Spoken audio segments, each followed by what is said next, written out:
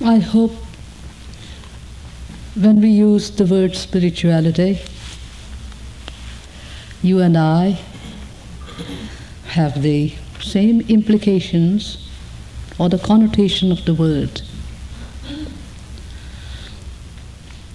Spirituality, for me, implies a science of life,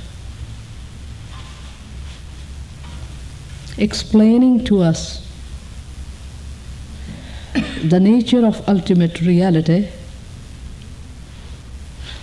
explaining to us the essence of our being and the relationship of every expression of life to the totality of life.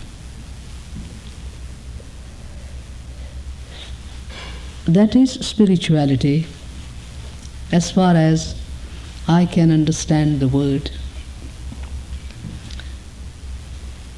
Now we are here this evening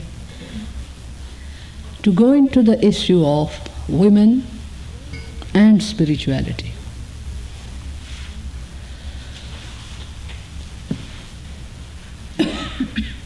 Do we recognize that women have to play a different role in the civilization,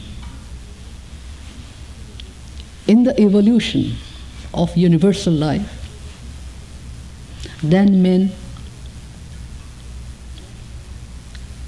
If yes, what is that role, and why has the woman to play a different role? If the women have become aware that they have to play a significant role in the world today, I'll be happy if that awareness is born in the hearts of women.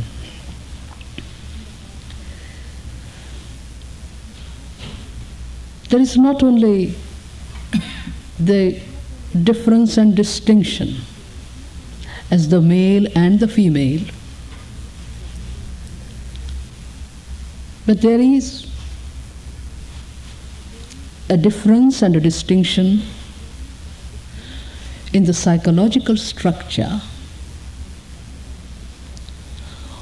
the difference and distinction which accompanies the functional roles that the men and women have to play in social life.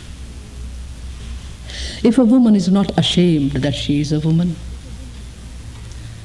if she is not ashamed of motherhood, which is in her very blood, whether she marries and gives birth to children or she does not, is immaterial.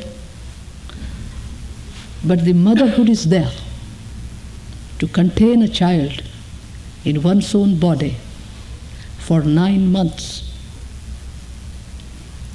Is not an insignificant event in the life of a woman as a member of society, nourishing another life out of one's own flesh and blood, out of one's own vitality. So there comes a different power to contain, to hold, to nourish at the cost of one's life. There comes about a tenderness in the very chemistry of the body. Do we recognize all that? That when a woman accepts the glory of motherhood, she is accepting voluntarily a different role, not only for the family, not only in a man and woman relationship, but towards the future of the society. If we accept that, then we proceed further. Whether the motherhood materializes and you actually give birth to children, or you do not, this possibility And this capacity for motherhood is there in the very structure. With motherhood comes love as a motivation. I am afraid that we will have to go into the fundamentals very briefly, and I am apprehensive that my approach will be perhaps strange and unusual for you. A person coming from a different part of the world, you will think. But irrespective of the East and the West, irrespective of the Indian culture or heritage, I am sharing with you at the cost of being misunderstood something very fundamental. I feel that the woman has the capacity, tremendous capacity for love, for tenderness,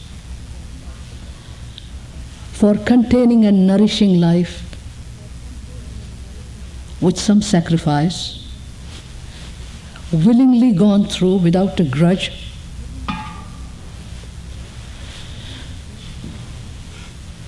And the world is starving for love, compassion, tenderness. This whole civilization today is based upon the male qualities of assertion, aggression, which is natural to a man because of the functional role he has been playing as a head of the family, as a member of society, as a member of army, navy, air force, as the ruler, the administrator, and so on and so forth. Thousands of years men have played the role. So there is an assertive psychology in the very blood, the assertion, the aggression, competition is there. And this civilization is based upon those values. If the women can supply different motivations to the present society, social motivations, not personal virtues and talents, but love as a social motivation, the willingness to sacrifice as a social motivation, to contain and to hold,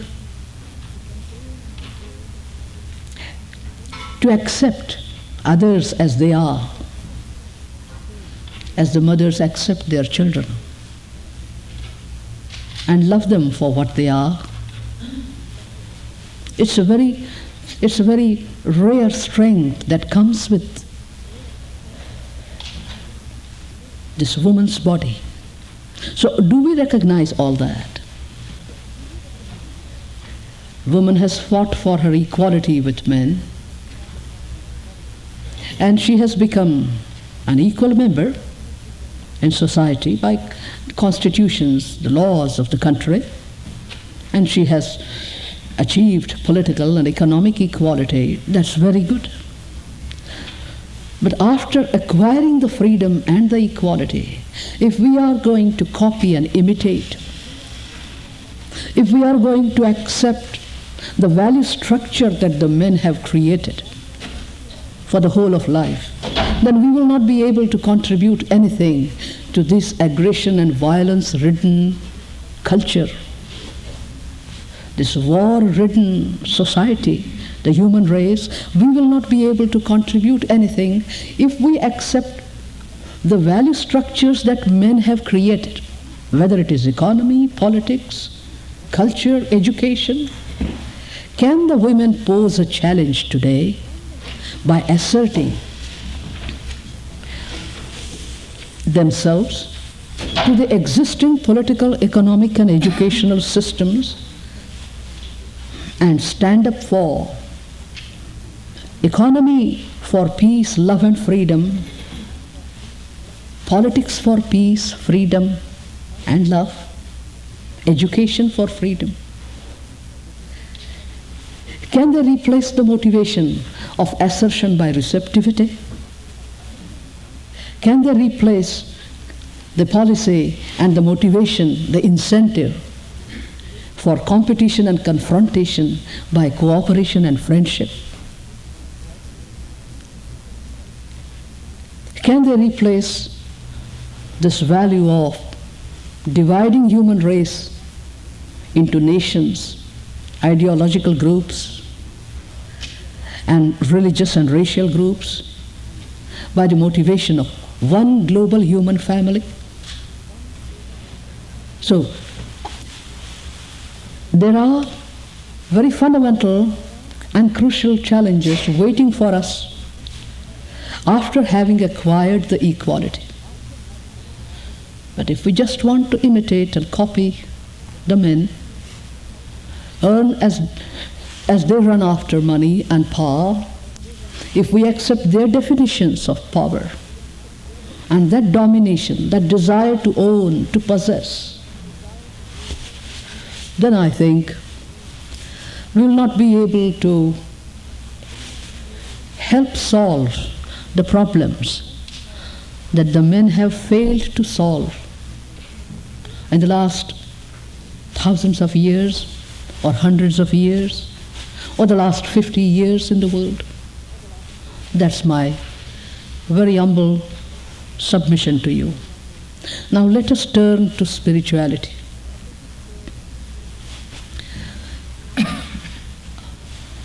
Because of the inborn sensitivity that exists in the female body, a woman, I think, if the men will excuse me, a woman has a more sensitive body than the man has. The man has more evolved in sensitivity. Every pore of her being can throb with sensitivity. It's there. She has the talent of receptivity, not only biologically, psychologically. The power of receptivity. Those who have been asserting and have been aggressive get benumbed. They cannot receive. In order to receive, to listen, to look, you need a different kind of sensitivity, which we have.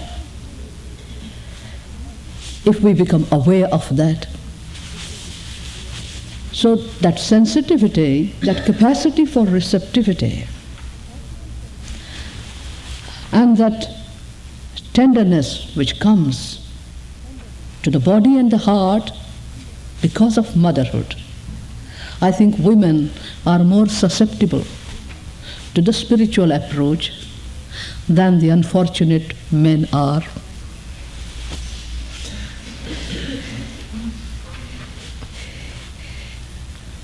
You might have heard the name of Mahatma Gandhi, and Gandhiji used to say, I have heard it from my father who worked with Gandhi. Gandhiji used to say to his colleagues, the men, if you want to get liberated, you will have to be born as a woman. You won't understand what love is and the sorrow that goes with love. And to lift that love and sorrow, you will have to be born in a female body, in a woman's body. He used to say that. And I appreciate the sensitivity which must have made Gandhiji utter those words. So women are more susceptible to the things that are non-rational. Please do listen rather carefully. Intellectually, as soon as women get the chance, they can develop their intellects and brains and compete with men. Men have been doing it, so it comes easily to them, and it becomes rather difficult for a woman to acquire all that knowledge, contain it, retain it. It's a cerebral strain for her, but women have proved it, even in the field of nuclear physics and, science and mathematics, all other subjects. But life is not only the biological and the psychological aspect.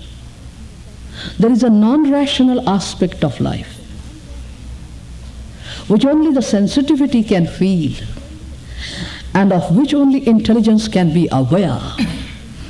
The intellect is not gifted with this faculty of awareness. It can move and acquire knowledge, those dead ideas from the past, can deal with memory, scholarship, erudition, which all deals with the past.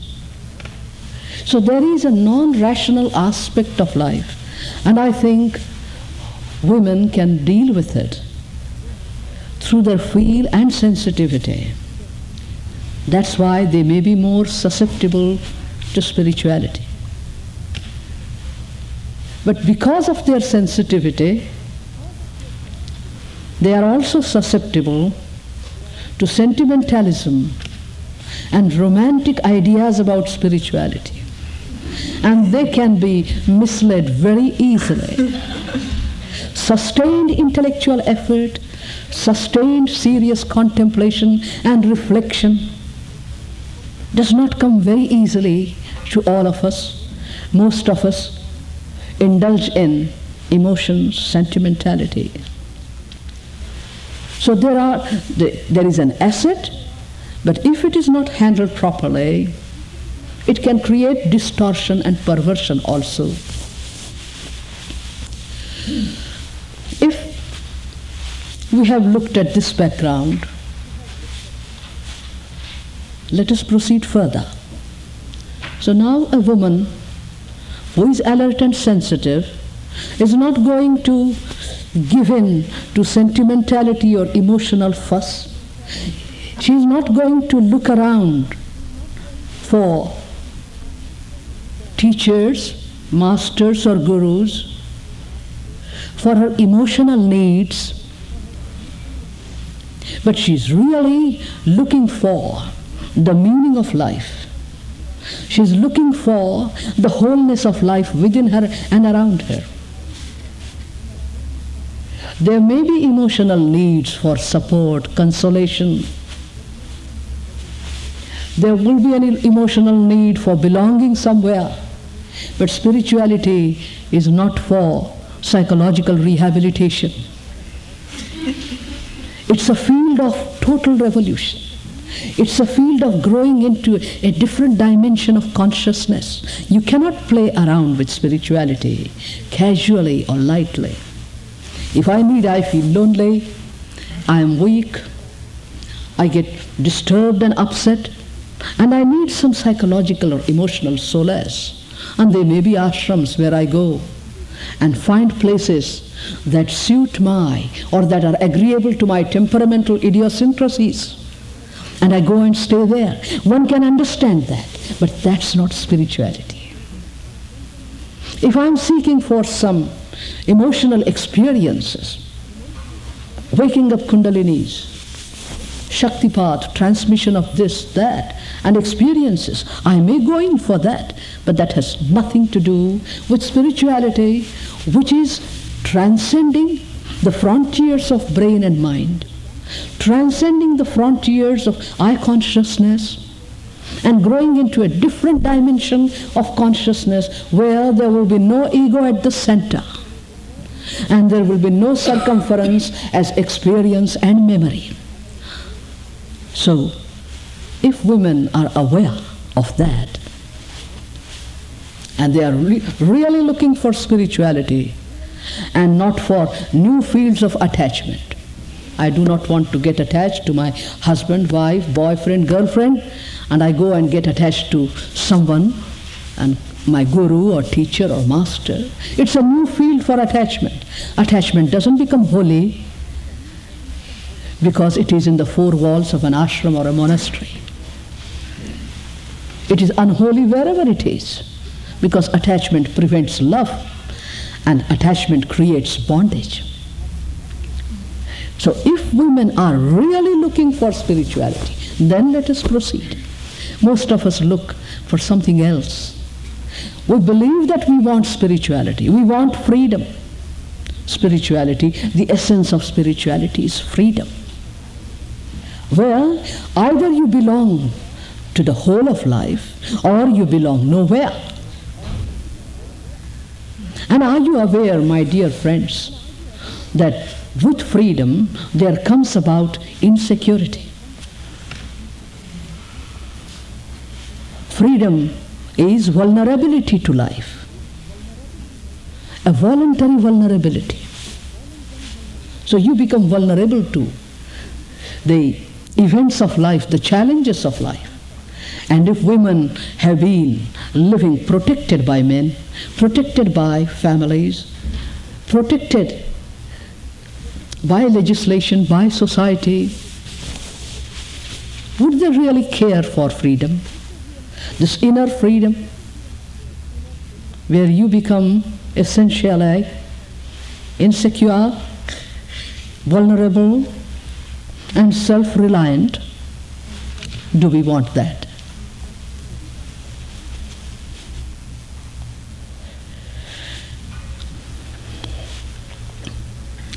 I hope I do not discourage you.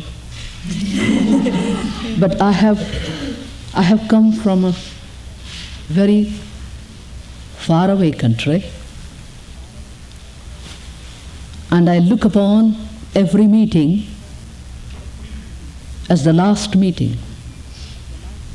If we do not meet again, then in this meeting I should give you the depth of my understanding. I must share my lifeblood with my women friends here sitting, even if it feels like a discouragement. So, do we want that spirituality? Do we mean by the word spirituality this unconditional freedom? If women can become free of this acquisitive I consciousness, this I consciousness, this ego, which always trembles with the idea of fear because it wants to be secure, it wants to be protected.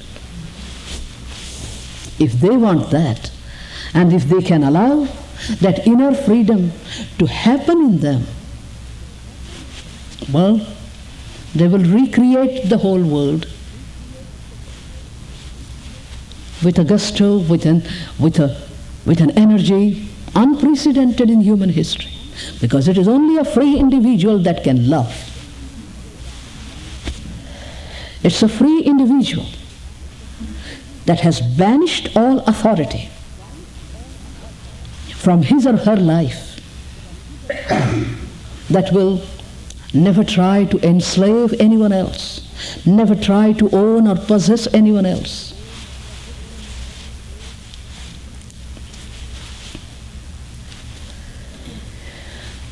Now, supposing all of us do want that, we presume that the present company has an urge for that unconditional and total freedom, and they are working on themselves for that. They are meditating,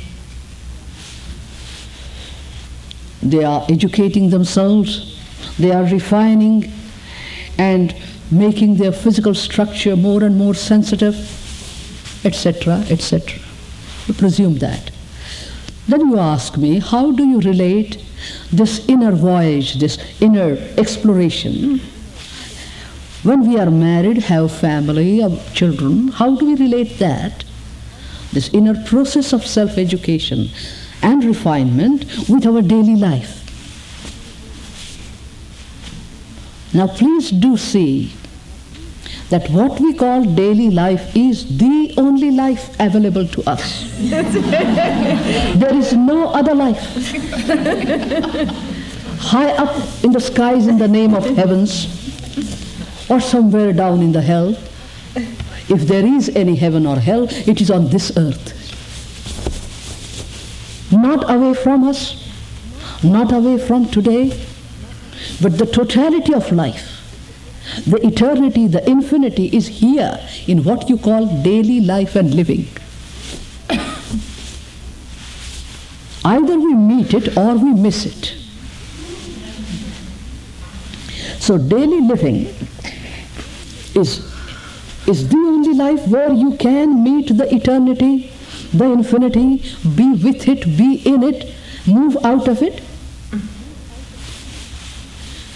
And relationships are opportunities for self-discovery. One can exist in isolation, but self-discovery requires the movement of relationships. In the movement of relationship, you get reflected. The factual content of yourself gets reflected in that movement. If you are alone, you can cultivate talents. You can stimulate powers, physical or mental. You can bring about change in the periphery of your life. But growth requires the movement of relationship. So please do not think that these responsibilities of going through relationship are obstacles. If you look upon relationships and the responsibility as obstacles, then you will try to run away from them and create a different set of circumstances and a different field of activity in the name of religion or spirituality. And then there will be a split. This is my family life. These are my children. This is my husband or whatever, boyfriend, whatever it is. And here I cannot live spirituality. And there, when I go to some place, that is the place to live spirituality. We cannot create a dichotomy between spirituality and daily living. If spirituality cannot be lived in daily relationships, at least for me, it has no value whatsoever.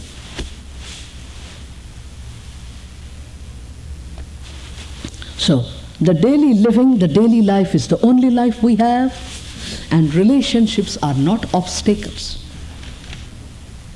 If you live in isolation in some cave, and then you say you are free, and then you say you are at peace with yourself, you may be nourishing illusions. If your peace can breathe freely in the movement of relationships, when confronted with challenge, if that peace is not disturbed, then it has some life. Otherwise, in the cave, in the monastery, and isolation, you will have dead peace. It won't have any life. And freedom that gets damaged by the interaction with human beings, with interaction in non-human species, it is so delicate that glass with care. Do not disturb my freedom. If we have to say that, then that freedom is not worth having. Freedom is a dimension. Peace is a dimension of consciousness. Enlightenment, or whatever you call it, is a dimension of consciousness. You grow into it, and there is no lapsing back from that. Nothing can break it. So, now women have the responsibility to live in family, raise children, take care of them, or their jobs to do. So, how do they proceed? We have discovered two things: that relationships are not obstacles, that they are opportunities. And we discover ourselves only through the movement of relationship. And we have discovered, if you have accompanied me, that daily living is the only field in which we can meet the eternity of life. Now, I have accepted, supposing I have accepted married life voluntarily, knowing full well what it is to get married or to have a family. I have accepted the limitations. Every security brings with it restriction on freedom and a limitation in the field of action. So, for whatever reasons, I have accepted that voluntarily. So, when the responsibilities come, I will not have a grudge against the family, against the children, against the life partner. You know, people feel very enthusiastic before they accept responsibilities. And once they accept, and the romance with the newness fades away, then the responsibility seems like an ordeal. It seems like a burden. The romance fades away. The security is taken for granted. So I do think that spiritual inquirer will have the maturity not to create a grudge out of the challenges that married life or motherhood bring to them.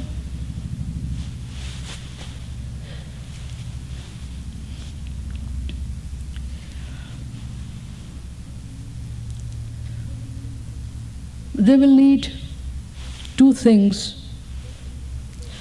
They will require two things for doing this. One is a firmness, to stand firm in one's own understanding, not to compromise the understanding, and the pliability to give in details of daily life. Please do see, these two things can constitute a strength and integrity in a person. One stands firm in the fundamentals of life, no compromise on that. But when it comes to details of life, which clothes to wear, when to have meals, when to sit down in silence, when to do your yoga exercises, when to go out when you want it, these details of life, if one does not become adamant and obstinate about the details, then there is great fun in living. But what happens is, we become very obstinate and adamant about details of life. I want to do this at 7 o'clock in the morning, and the circumstances in the family do not allow me to do it at 7, they allow me to do it at 8. And then I create a big issue. I wanted to do it at 7, and now look, because I have family and children, I have to do it at 9 o'clock. Facts get converted because I wanted it. I wanted to do it at 7. And I can do it only at 9 o'clock or 11 o'clock. We create an issue out of that. Now, if we create issues out of it, in the name of spiritual inquiry, then there will be no end to misery. Because every day, with growing children, there will be demands. And their demands will make me conscious of the nature of my reactions towards them. The children do not create attachment. I get attached to them, and then I feel guilty that I am attached to them, and therefore I feel irritated with them when I notice my attachment. Please do this. Please do see this. This is how the mind works.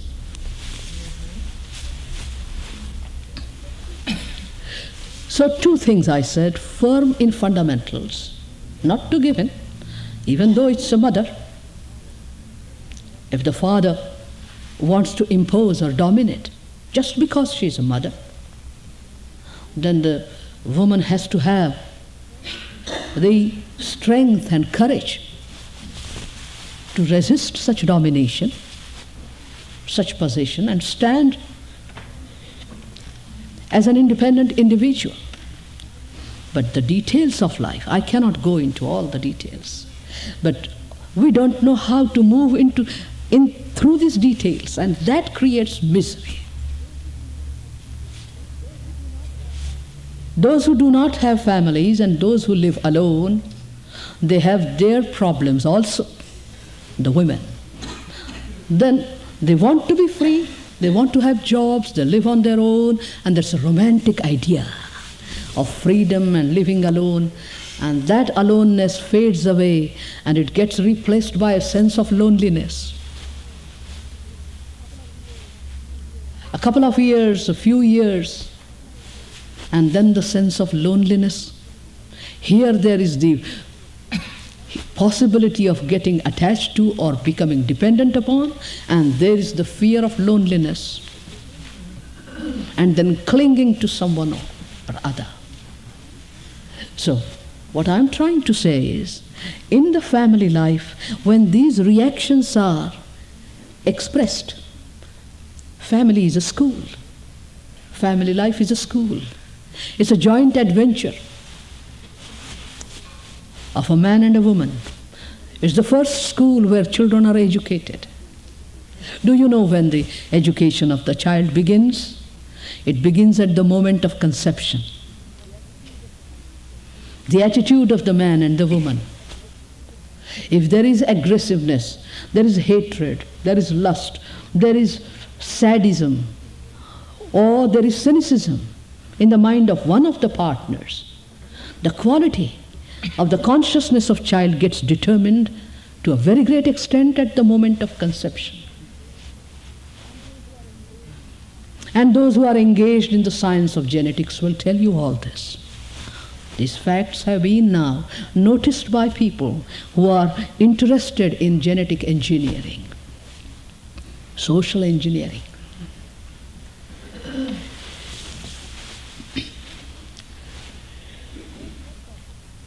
So both have problems. Whether one gets married and has a family, one does not get married and live with someone. Everybody has the problem.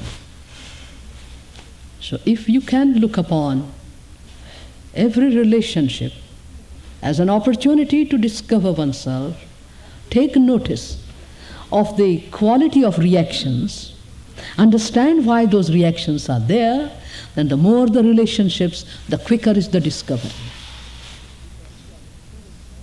Because you are exposed all the time to the searchlight of those intimate relationships.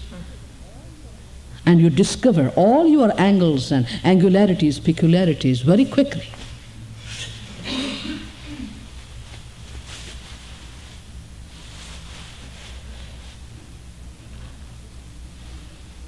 I hope I am not going astray and relating my communication to your questions.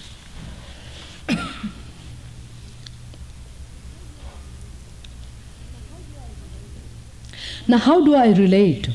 How do I express my inner understanding in my life, in my relationships with people?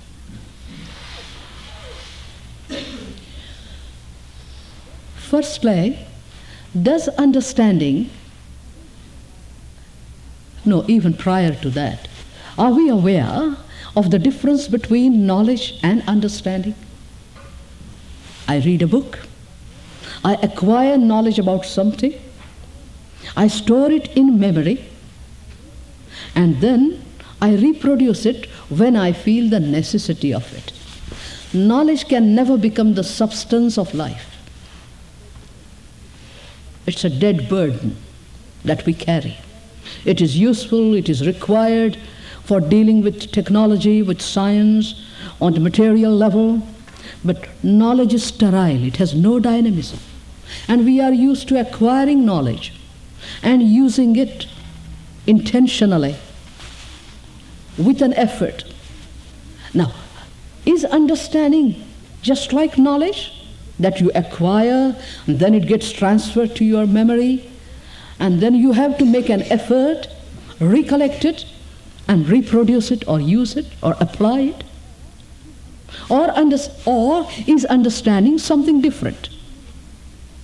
It seems to me that understanding is something very different. Qualitatively, it is born of interaction between life and yourself, these relationships, the movement of relationship, and the interaction that takes place between life and yourself. If you stand there with life without any inhibition, without any reservation, then out of that interaction, understanding blossoms. And it is the substance, it is a part and parcel of your life. It doesn't get transferred to memory. You take your meals and you digest food, it gets converted into flesh and blood and tissues and nerves. And you do not have to carry it separately. I am carrying my food in the stomach. You don't have to. You eat it, you digest it, and it is you. So the understanding is there. It is you. You are the lamp of understanding. The light of understanding burns in your life then. So, when I understand, maybe I discover tiny bits of truth, facts about myself, facts about life, facts about the wholeness of life. If I discover and understand, then do I have to worry about expressing it and communicating it with others? Do I have to make plans? I have understood this. Now let me have the know-how of how to take it to other people and convince them. It's a dynamic force. In spite of you, it is going to express through your whole being. Even you will not be able to withhold that force of understanding. It's a very dynamic force, very explosive force. Whatever you do, whether you scrub the floor, wash the clothes, cook the meals, talk to your children, that light of understanding, that clarity of understanding will shine through whatever you do. It will bring a breath of fresh air into the surroundings where people are still dealing with the past, with the dead knowledge, and so on. So one doesn't have to worry about how the inner understanding will be expressed in daily relationship. It will find its own ways of expressing. If you are a poet, you have a poetic nature. To the lines that get composed, the light of understanding will shine. If you are an artist, if you are a musician, through your notes, the truth will vibrate. You cannot cover it up once it is there.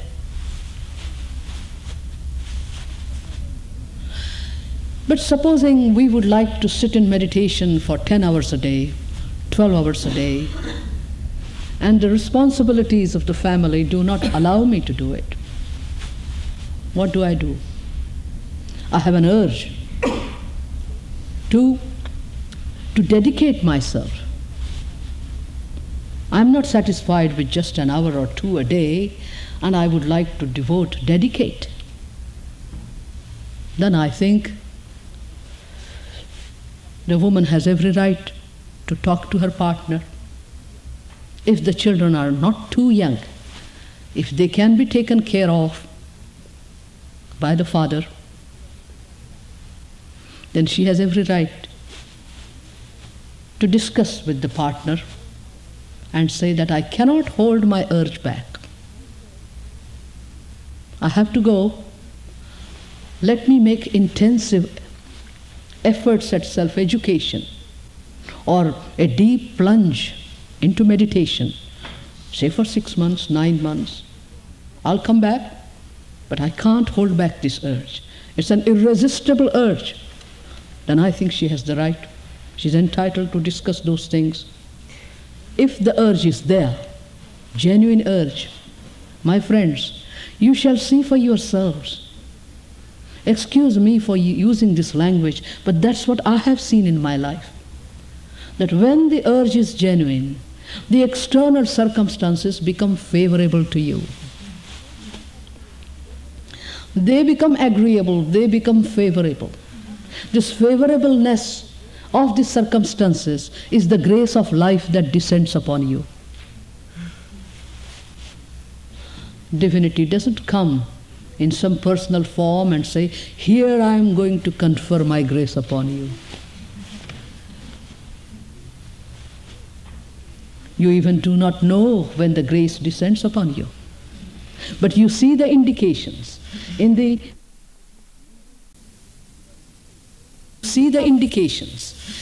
favorableness of circumstances. It's an indication.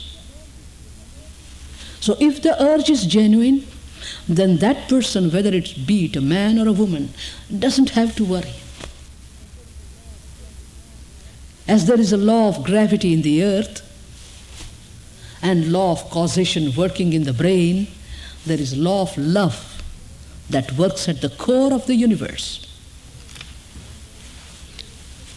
So when there is an irresistible urge to open up towards the totality, the wholeness, to get into a first-hand touch with it, to get into communion with it, and drink at it, at that source of creation, then a person who gets consumed by that flame of urge, charged with that urge, will find that the mysterious life responds and creates conditions that are agreeable. One doesn't have to worry about that. Till then, one only decides the priorities of life, creates an orderliness on the physical and the mental level, and carries on self-education.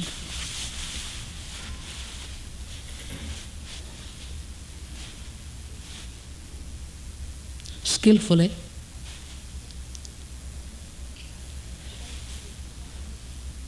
without creating a panic in the family in the name of spirituality, without creating a fuss about it.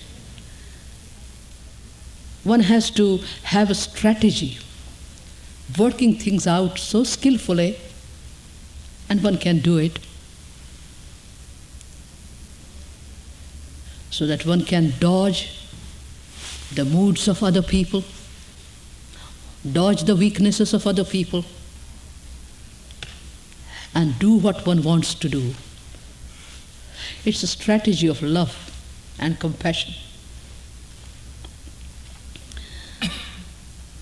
Now somebody asked me, how did you face the obstacles? Did you face any obstacles? Was that some question? Some personal question, I forget what was it. How did you face it? I wish you had not asked the question, because my answer might make you unhappy. That Vimala had that special circumstance or special privilege and we don't have it, or we did not have it. My mother's father was a very great friend of Swami Vivekananda. So in the family, there was this atmosphere of dedicating life to the exploration of the divine. Even before children were sent to school, the children were taken to Calcutta and to Dakshineshwar, where Ramakrishna Paramhans and Vivekananda had lived. We were carried there, brought there, and the parents would say, bless our children so that their lives get dedicated to the divine as your life has been. So before I was 5, I found that my heart was stolen, captured by the divine. The exploration began at the age of 5. And the parents cooperated with it. There were obstacles created by society as I grew, especially in India.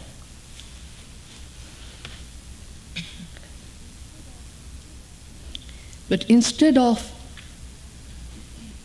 having an attitude of confrontation, direct confrontation with the society, their value structure, I just de-recognized all of them. I hope I am making my meaning clear. You ignore them, you de-recognize them. I did not want a thing from the society. Those priests, those administrators, those leaders did not want any status, any prestige. When a person does not want anything of man and God, but just the discovery of truth, kindling the light of truth within oneself, then no obstacle can hold such a person back.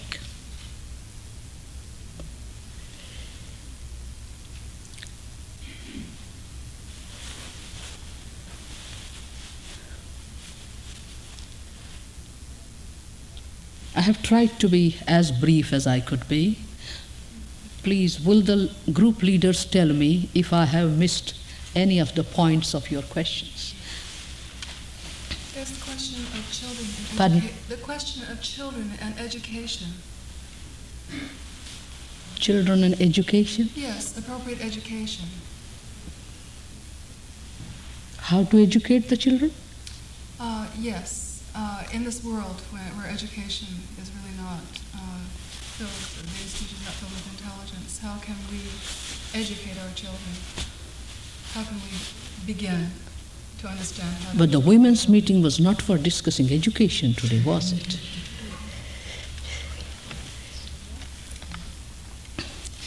Well,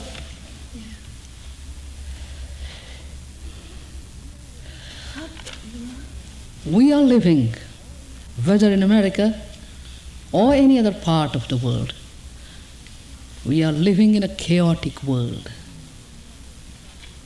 We are living in an immoral society, a corrupt society, a corrupt world. And the educational systems in all the countries, democratic or dictatorial, religious or secular, they deny the opportunity to the children, to the students, to grow in freedom. They do not help the children, they do not enable the children to retain their initiative, their sanity, and their freedom. I hope you are aware of this system. The educational systems today are preparing children, bringing them out of universities for a kind of society which is disappearing very fast. Everything is in a melting pot. And these systems have lost their relevance to the present circumstances. So, what can I do, and how do I help my children to grow? What can I do at home? I think I can help my children by surrounding them with affection, care, and concern, including them in my spiritual investigations and explorations, not excluding them from that. if the children can grow where the parents do not dominate, even before they can understand the word freedom, they would have had tasted what freedom is with their parents. So what can the parents do? What can the mother do? First thing, not to expose the children to the conflicts, contradictions, the stress and strain between the husband and wife, between the man and woman. Not to expose the children to that. You know, if you may be angry, you may be cross, you may be annoyed with each other. But if there is a small child, say even 3-month-old or 4-month-old, and in the presence of that child, the child may be sleeping. But if the elders indulge in rough or rude words or behavior, verbal aggression or verbal violence, it's going to affect the child, the nerves, and the whole person. So we can save the children. We are not all saints. There would be moods of depression, annoyance, irritation. Let us not pretend that because we have begun our inquiries, we are suddenly transformed into sages and saints. But we can help, we can save our children whenever there's such an explosion. So that's one thing. Not conscious domination over them. We should not cherish a desire or an ambition that my child, my daughter, my son will accept my values and live the way I am living. This hidden desire, because I am not able to convince my husband or my wife, I want my child to do what I have not done. We want to extend our lives and fulfill our ambitions through children. If we don't have that, we may not have that economically or politically, but if we have that in the name of spirituality, I have seen it happen in India. So we should be aware of that ambition or desire and help the children to grow in the atmosphere of freedom. Now, one very important point, that freedom is not disorderly life. Freedom has its own discipline. It's not a chaotic life. It's not a disorderly life. To do anything at any time because I wish to do it at that time in that way is not the content of freedom.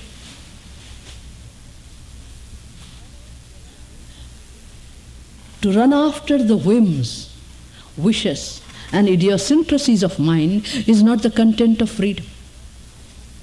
As we do not get governed by our impulses,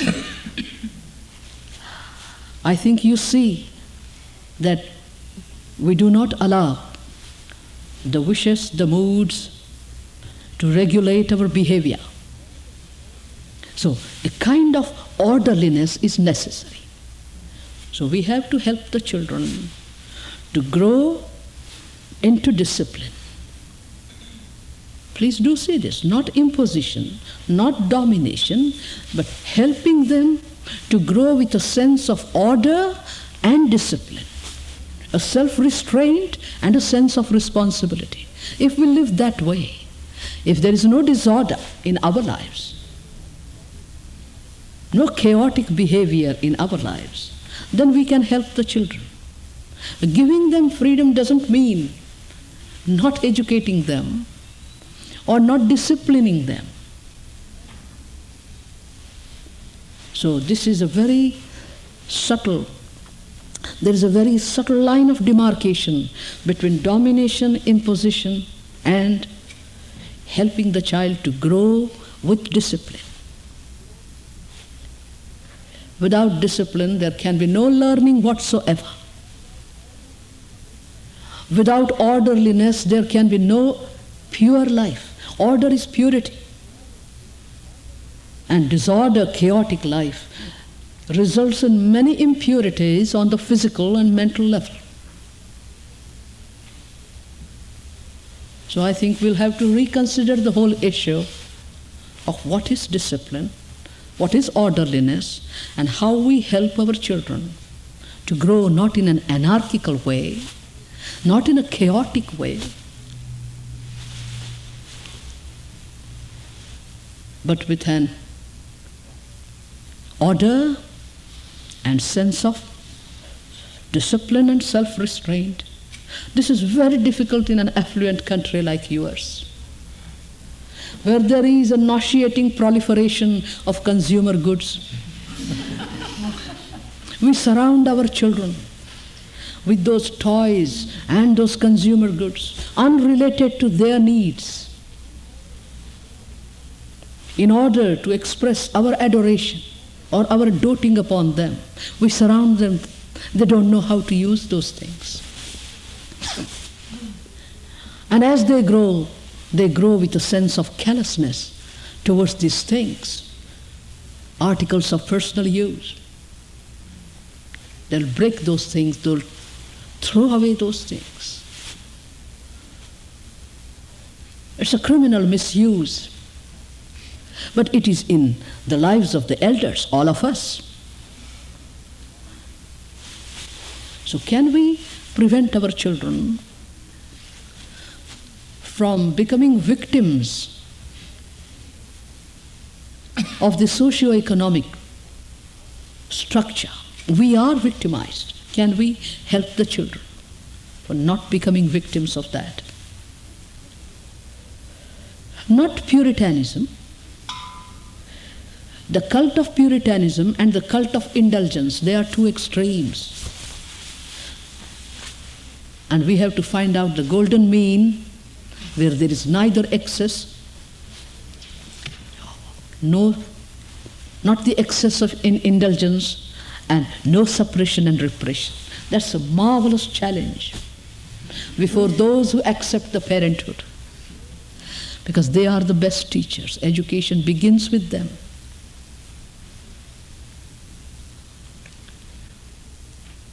So we don't victimize the children. They don't become victims of our moods, our annoyances, irritations. We help them to grow in order, freedom.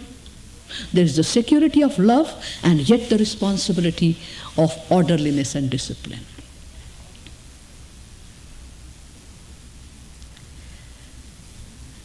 But I think I should stop.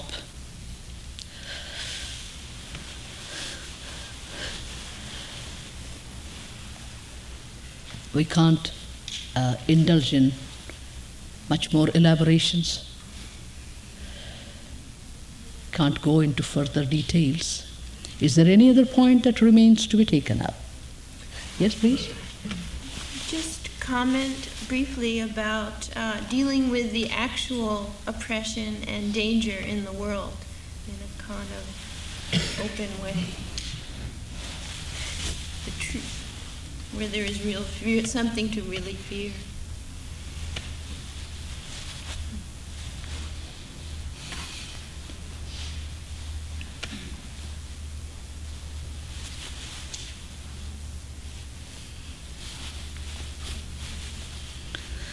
It's very difficult to give you an answer. If I would say, mothers of the world, unite. And say no wars.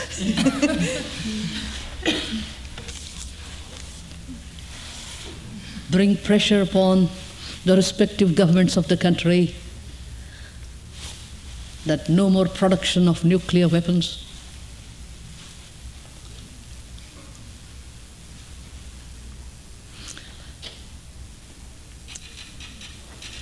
The mothers will have to assert themselves.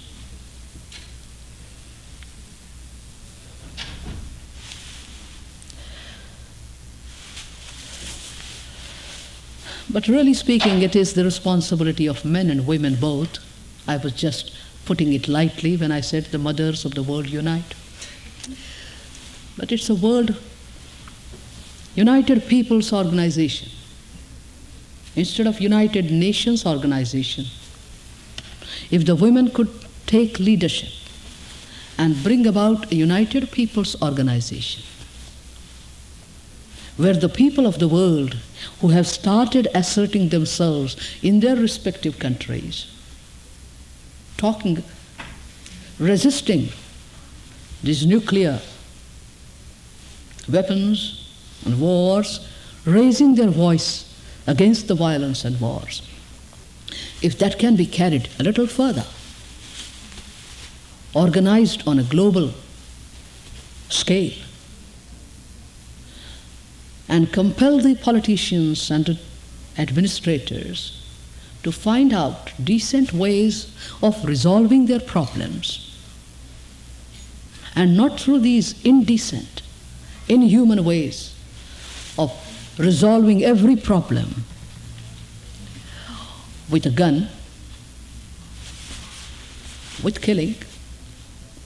The killing that has not helped in the last 3,000 years has still the sanction.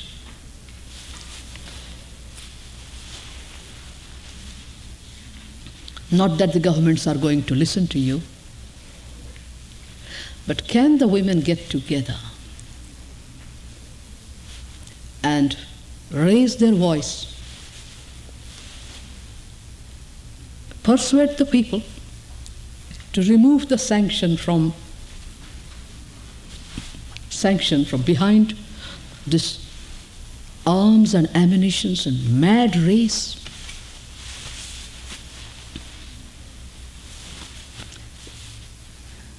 Could the women, say for in USA, bring pressure upon their government that the government will not sell any arms and ammunitions to any country in the world? Please do see this. Let them have arms and ammunitions for defending the country, but let them not sell arms and ammunitions to Vietnams and Koreas and Israels and Arab countries and European countries and Pakistan and India. Can we do that?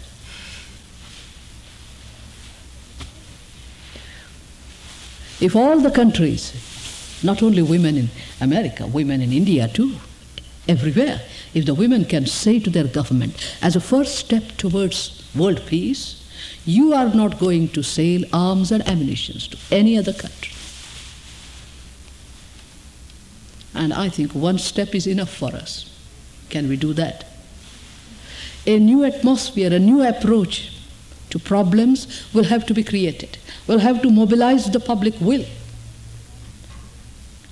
cultivate the people's will towards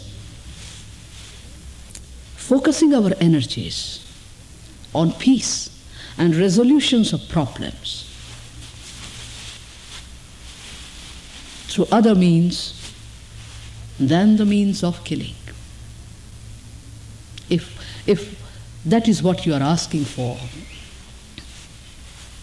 I know that everyone here in USA feels that the nuclear war may be round the corner. I have been asked this question, why meditation when the world is going to be destroyed soon? I was asked that question in Seattle, in Bay Area, in Chile, in Latin America, where I was perhaps hardly 10 days ago.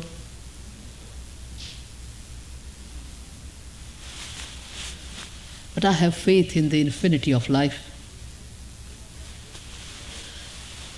And I have faith in the urge for survival in the human race. You have asked me a question, what women can do towards it.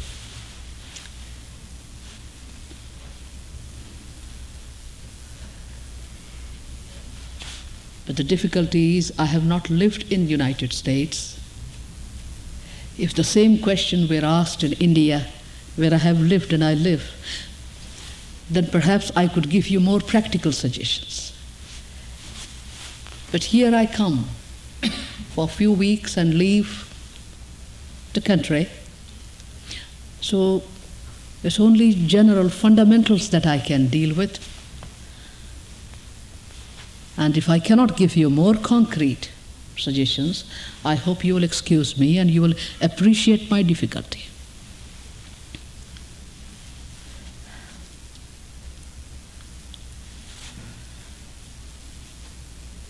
Any other point remains? Yes?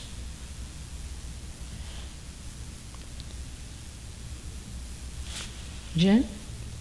Any other point? Yourself? Yes? I have one very specific question, and this is something I often wonder about, and it's a circumstance that usually comes up in women's lives and not men's lives. And it's when women dedicate themselves to nurturing, specifically small children, at a time when the demands are very, very heavy. And it almost seems, from my own experience and other women that I've known, is that there's almost like they go into, there's so much giving to a very basic kind of level for caring for the children and caring for the household, that it's almost like they enter into a sleep state of, and then all of a sudden when the kids are a little bit older, they come out of it, and it's like, it's almost like they weren't aware of that time. But I felt in myself, and I've often wondered about it, that I came out somehow feeling different, stronger in a way that I was very unaware of what was happening while I was doing it. And I wondered if you could speak to that at all, whether that means anything to you. Look, this is a new question now. I was trying to find out if I have missed any of the points in the questions that we had to take up. It's getting 9-ish now. And